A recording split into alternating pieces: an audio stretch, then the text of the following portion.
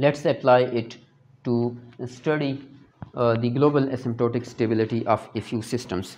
Here we have a nonlinear system, and the equilibrium points for this system can be easily computed by substituting all the derivatives to be equal to 0. And by solving these equations, we have these equilibrium points. The equilibrium point is at origin. Only this point 0, 0 can satisfy this equation. So this is the only equilibrium point in this system.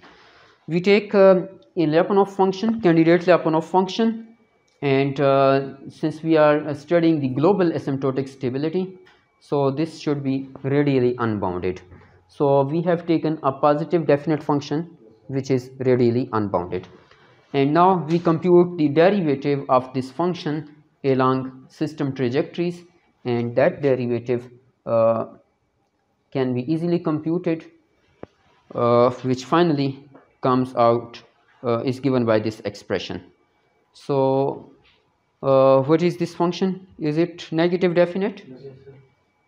Yes, it is negative definite because this term this factor is positive, this factor is also positive, so here is a negative sign. V dot is less than 0, which is negative definite, hence the equilibrium point at origin is globally asymptotically stable. Another example, we have this nonlinear system. To find the equilibrium point for this system, we substitute all the derivatives to be equal to 0, and now you can easily solve these algebraic equations, and we have this thing which means that this thing, and finally we have these equilibrium points for this system. So what do you think about global asymptotic stability?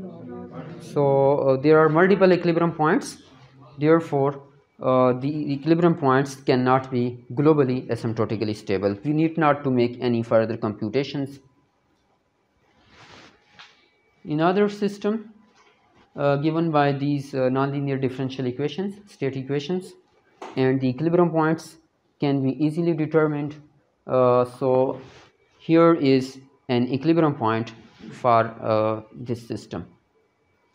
To determine global asymptotic stability, we need to take some candidate Lyapunov function, and the candidate Lyapunov function should be positive definite and also radially unbounded. This function is radially unbounded. We compute the derivative of this function along system trajectories, and then substitute x1 dot and x2 dot from these equations to get this expression, and after some simplifications, v dot is given by this expression. So what is conclusion? This v dot is negative definite. And what about stability of this equilibrium point? Is globally asymptotically stable. Globally asymptotically stable, that is all the initial conditions, corresponding to all initial conditions, trajectories will finally converge to this equilibrium point. Is that clear? So there is one difficulty in this Lyapunov theory, that is how to find the candidate Lyapunov function. That is a difficult task, and in the next lecture we shall study some guidelines which can be utilized to select a candidate Lyapunov function.